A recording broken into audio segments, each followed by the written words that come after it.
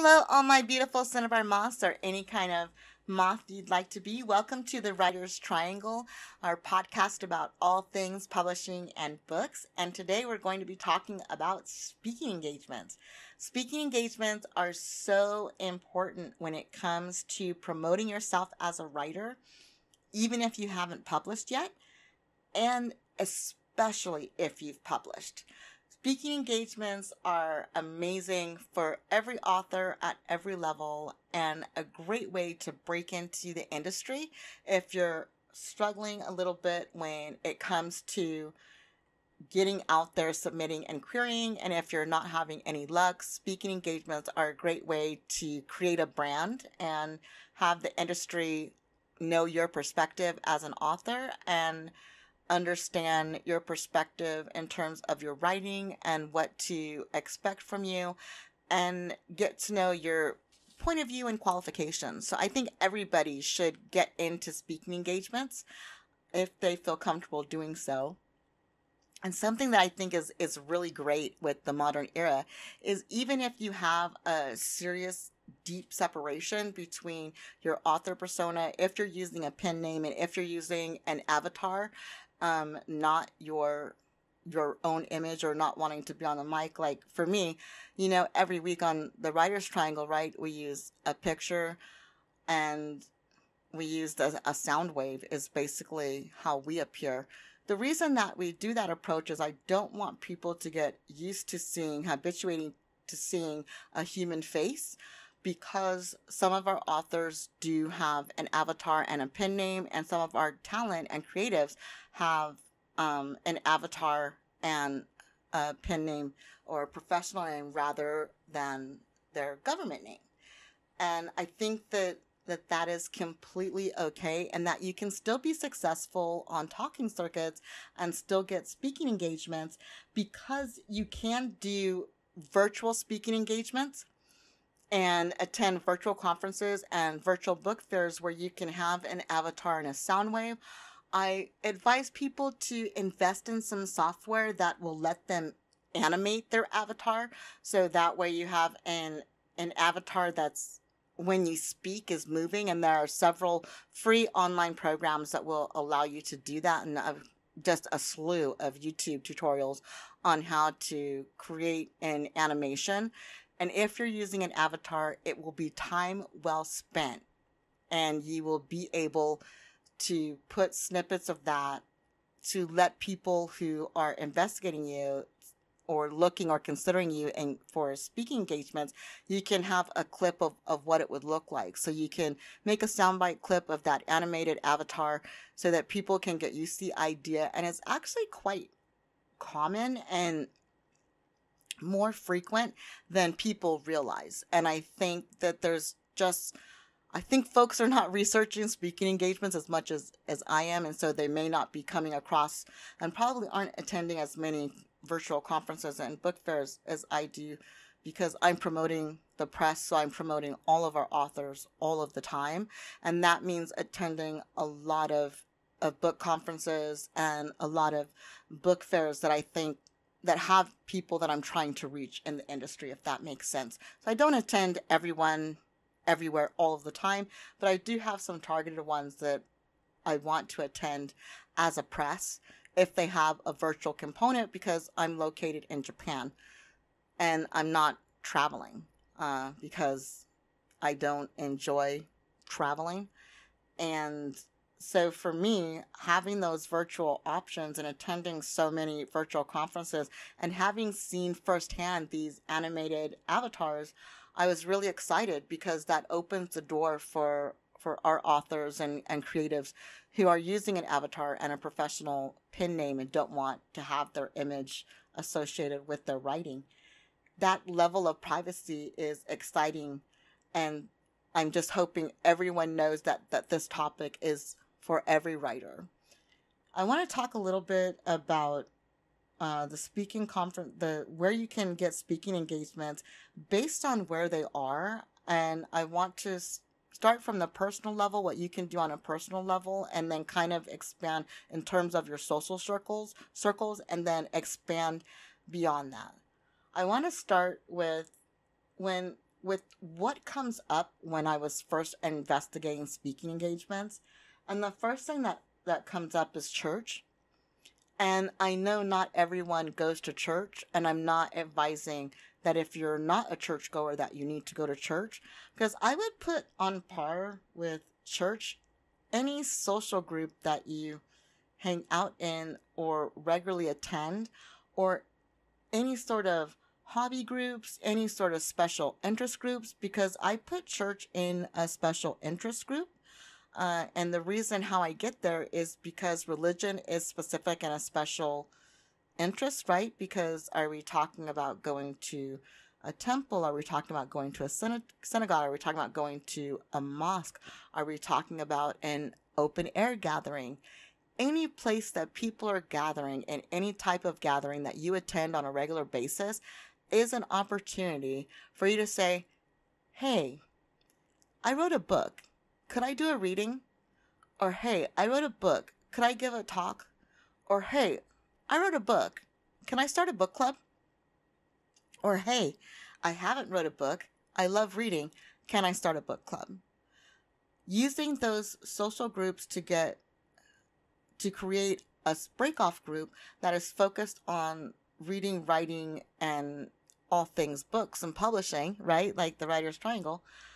That's where you start. Just any group that you belong to, you can ask folks. And that goes the same for online groups and in-person groups, any group that is specific. Also, you can start a meetup group in your area if there isn't a book club, and check meetups because there may be a book club. Joining online book clubs and reading books, and they say you can't pitch your own books, don't join us to pitch your books. That's true and not true.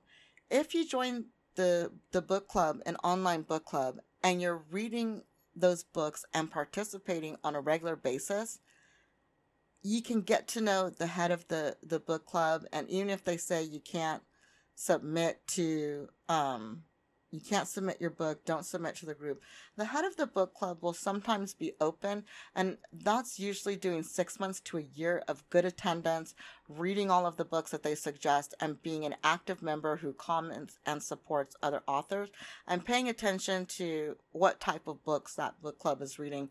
Does your book fit that genre, and are you a good fit? So that's the social groups and what you can do at your social level. And that, transpires in person and online, whatever's most comfortable for you.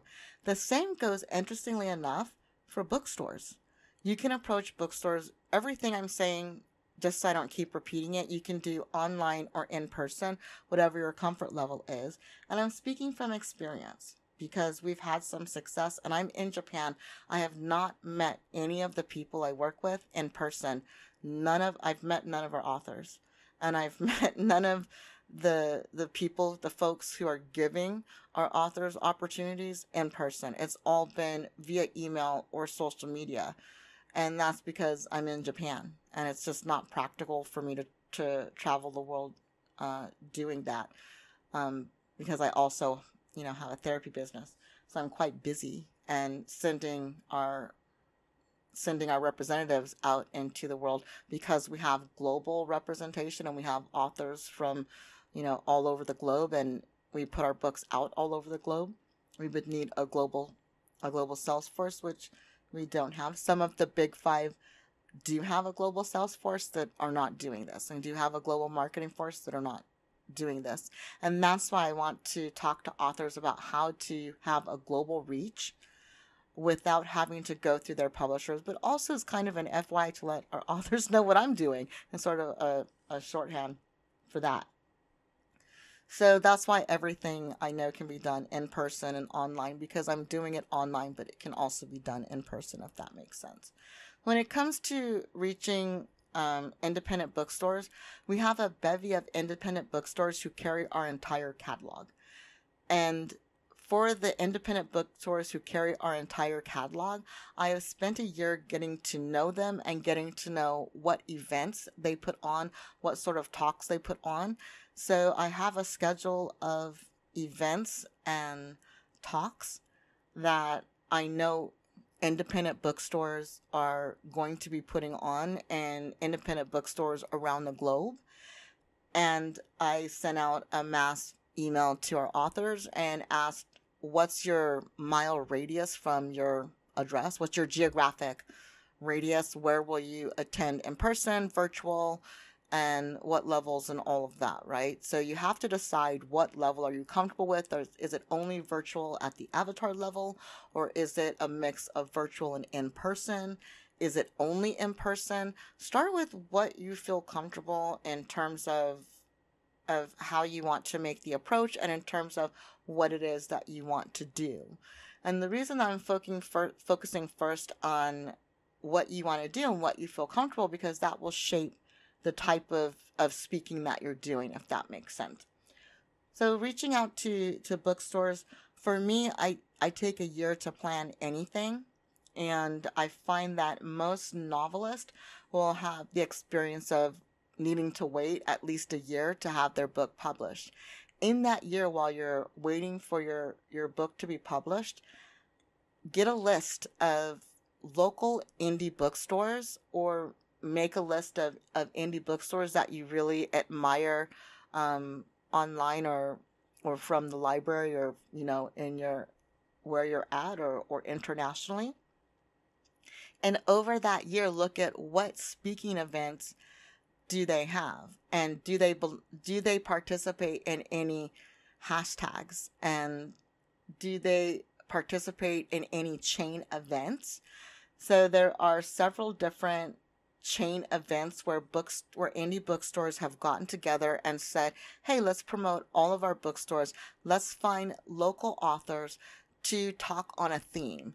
Some are one that one of our authors attended. Rob Creekmore attended Noir at the Bar. He participated in that, and he's the author of Prophet's Debt. Shout out. We just put up a recording of the reading and absolutely loved the book. It is definitely dark and fabulous. Looking at that Noir at the Bar, it wasn't just the one bar that was doing it. It was a group of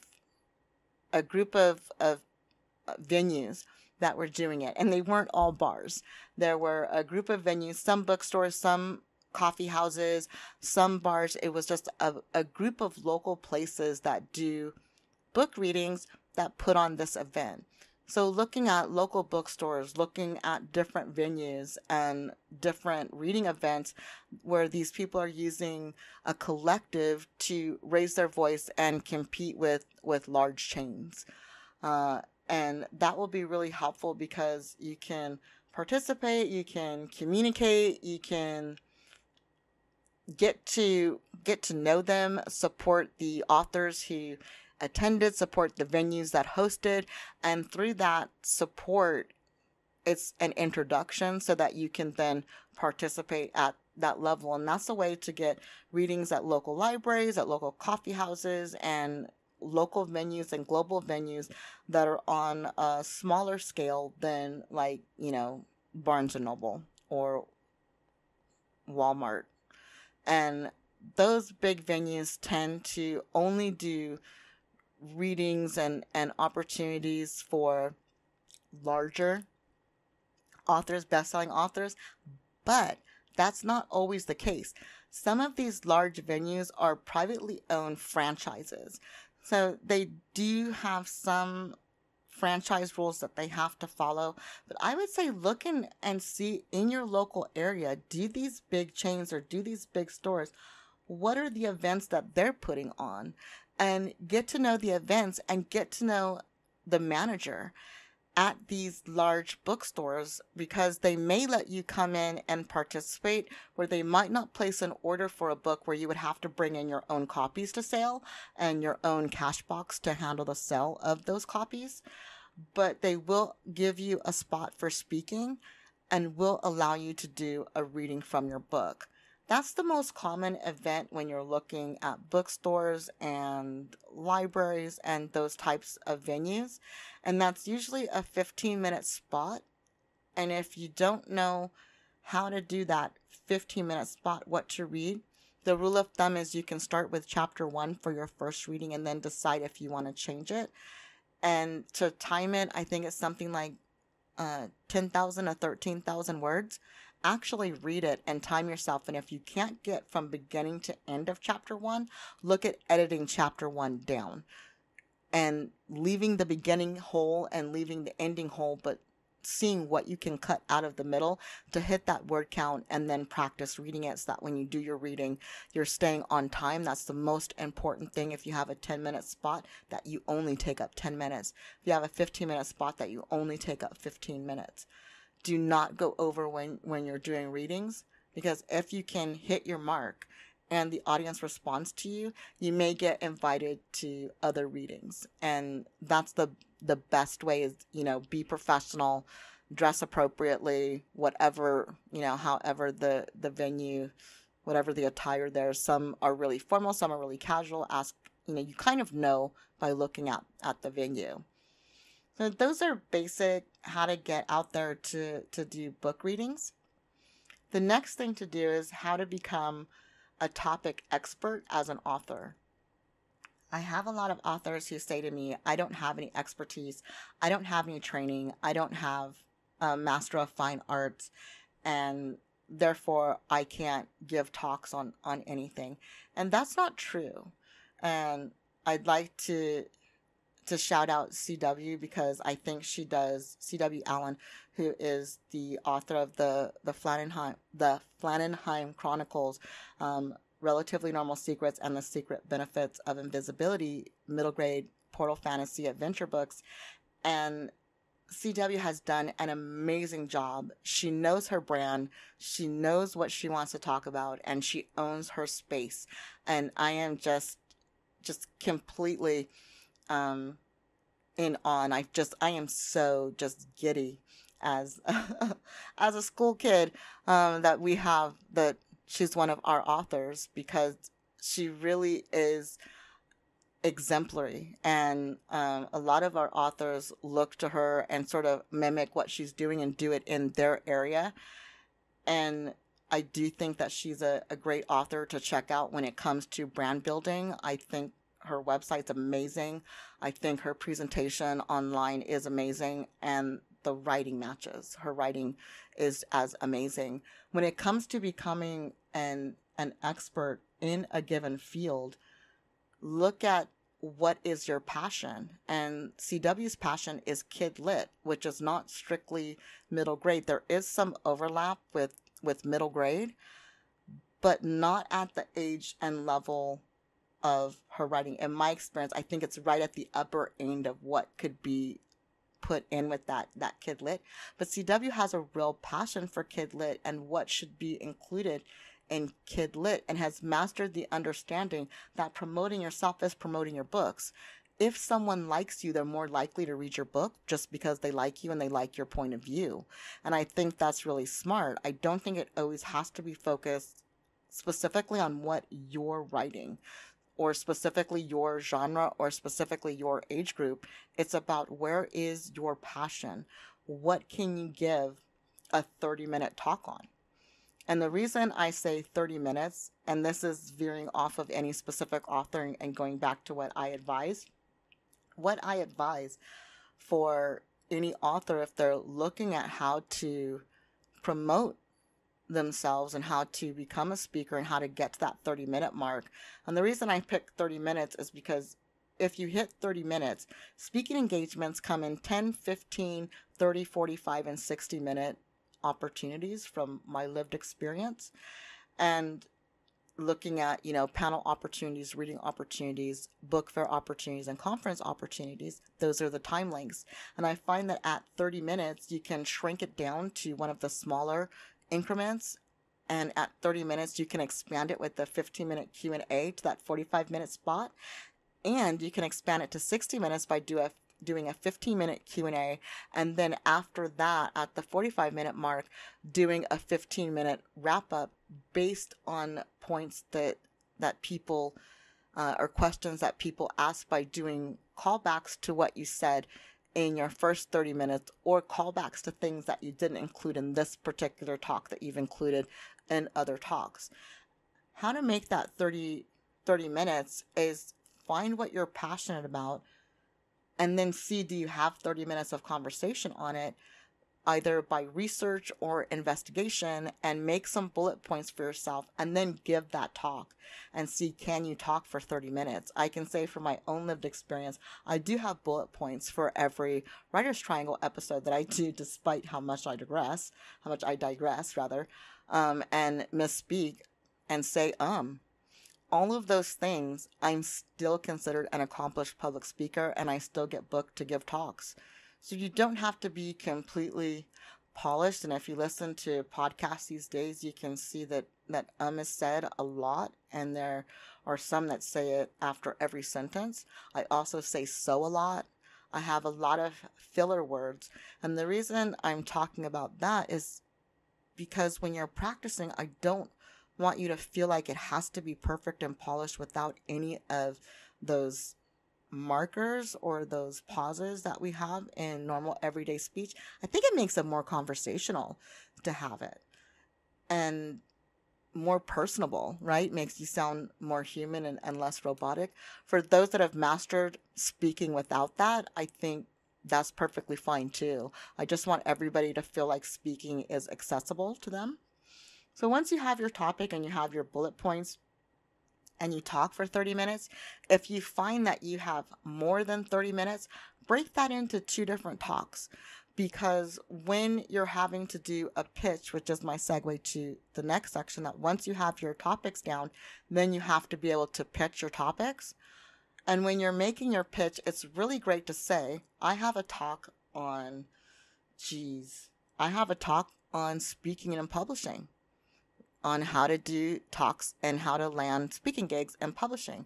I have one perspective on what venues want, and I have one perspective on tips for authors, and I can give 2 talks on these 2 different perspectives on this topic. And here's a sample of what that sounds like. Making a sample, recording your voice is so important if you've never done a speaking engagement. They may ask for a sample with the pitch, or they may not. Some may ask for recording of speaking engagements, and that's a little bit trickier. Those aren't going to be the first opportunity talks. Looking at ones that don't have that requirement, but having a 30-minute set recorded rather, then you're able to make that pitch. Making the pitch, a part of making the pitch is having a really great bio. If you go to cinnabarmoth.com, you can look at all of our authors' bios by clicking on author and seeing that there is wide and wild variability in our author bios. The reason for that being is I want it to be authentic to the author, so we don't have a prescribed set author bio, because I don't think there's any one perfect bio. There may be venues who say that, and you can check out author bios of the speakers who have come before you and write your bio to that. But the first step is writing a bio, so that you have at least one list of facts about yourself. And looking at our website gives you a bunch of authors and a bunch of different approaches to that, so that you can practice and mimic and see which ones resonate with you. Which bios do you think, yeah, that's good, I would totally want to book that author or work with that author? Those are the bios that you want to write. And you can also, we link all of our authors' author pages and author websites on their bios, so then you can migrate to their website and do research and look at who's doing it in a way that resonates with you. That's important to do, to know who you are and have an idea of what it is you're pitching when you're going to pitch conferences and when you're going to pitch book fairs. Because to pitch a book fair, all you have to do to be part of their open call for speakers is attend the book fair. If there's a book fair that you want to speak at, sign up and attend. And book fairs are open to anyone. Anyone can attend a book fair. So go in, sign up to attend a book fair. Look at if they have any open calls. If they don't have any open calls, when you attend the book fair, get to know the organizers. If they're having a roundtable or dinner or breakout event with the organizers, attend that. Get to know them, because the next time you sign up, they're going to know who you are and they're going to remember you, and you'll be more likely to get a speaking engagement. With conferences, it's the same thing. Sign up for the conference, attend the conference, be a good attendee, participate, attend breakout sessions that have people that you want to talk to in them. So looking at the breakout sessions, who's attending those sessions, who's running those breakout sessions, so that they have their mass everybody attends, and then they have their different sub sessions that you can attend. Target who you want to talk to and attend those. So that way you're getting to your name out there, getting to know people in the industry, and you can attend a book fair and conference even if you've never been published. Some of them are only for authors who have been published, but for the most part, they're open to everyone who wants to attend. So this is awesome for anybody who's interested in becoming an author, or anyone who's already writing and hasn't published yet, or someone who is published. The other way to get speaking engagements is to belong to writing groups. There are free writing groups that you can belong to, which we talked about a couple episodes ago. I want to say a few weeks or a month ago. And those writing groups may have speaking opportunities. Ask or read the newsletter if you belong to a writing group. I know a lot of us can sign up for things and not read the newsletter. And when you don't read the newsletter for the things that you sign up to, you miss out on opportunities. If you're looking to talk, read every newsletter that hits your inbox. I know it's labor intensive, but I promise you the work will pay off. Speaking from my own lived experience, I have so many newsletters, and I have a day that I just read newsletters. That's what I do the whole day. I'm like, okay, it's newsletter day. And I pick the day based on when things hit my inbox, and I read and look for opportunities. I look for opportunities for the press. I look for opportunities for our authors. I look for opportunities to shout out on social media because it gives me social media content.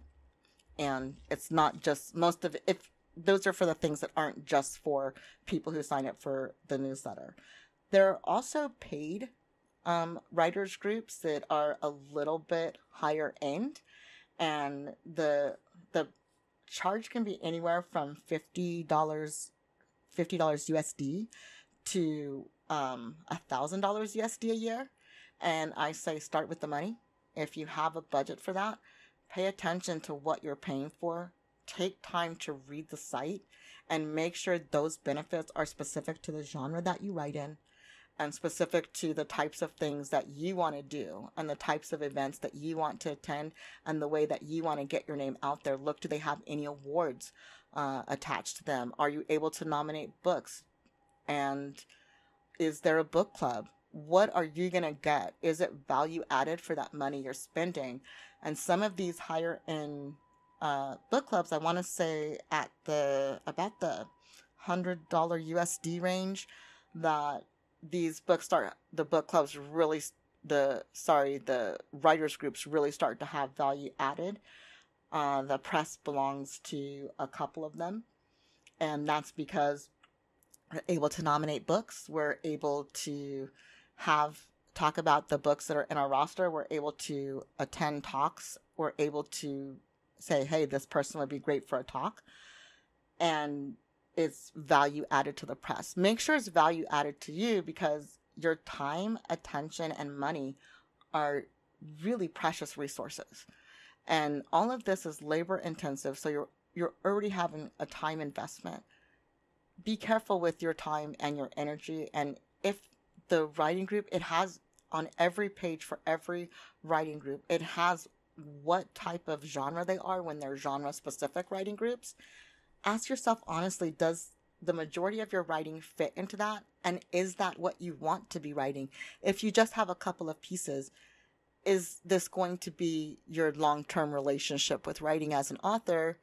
And is this value added? And the cool thing is you can, have a membership and then say, I did it for a year. That's what I was doing this year with this book or with this group of writing. And next year I'm going to do something different, and join each group for a year and open and close your membership, because they do have, all of them do have, hey, you can restart your membership at any time, and you can bump up a level or go down a level on an annual basis.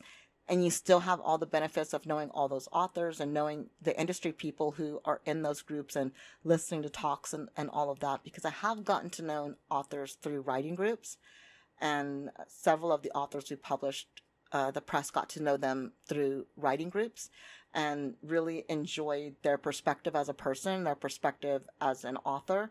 Also, their identity in politics is something that we consider for all of our authors. We want their political views to align with our own, because one of the things that we want to do is really broadcast marginalized voices, but in making sure that the marginalized voice is a voice that we want amplified in the world is why we look at the personal level. Joining these groups, joining a writer's group, you really get to know someone's point of view and how they're going to represent themselves really well and really quickly. And so we've been really, really fortunate and had a lot of success with that. These are just a boilerplate starter kit. It's no way the end all be all, only way to ever get a speaking gig. That's just not the case. Okay? I want to say that for sure, for certain, that is just not the case. And do your research. The main thing is know that you can be a speaker. Know that you have a right to have your perspective out there, your point of view out there, and there is space for you in the speaker space, right? And give yourself permission to take up that space. That's what I'm hoping, because I love authors. I want more stories, but I also want authors to engage with their audience and get positive feedback. And it's all about creating more positivity for authors. That's what this podcast is all about, and transparency for the industry. So if you have any specific questions about speaking engagements, how to get speaking engagements, or just want to share your personal experience with speaking engagements, please feel free to, leave a comment in the comment section. Be sure to subscribe and turn on your notifications and give this podcast episode a like. You can also follow us on social media at Cinnabar Moth Pub on all of our social media. And yeah, thank you to all of our beautiful Cinnabar moths who tuned in and listened. And if you're not a Cinnabar moth, you can be any kind of moth you want to be, or even a butterfly, but I'm not Mariah Carey and I'm not trying to bite her rhyme. Talk to you soon. Bye.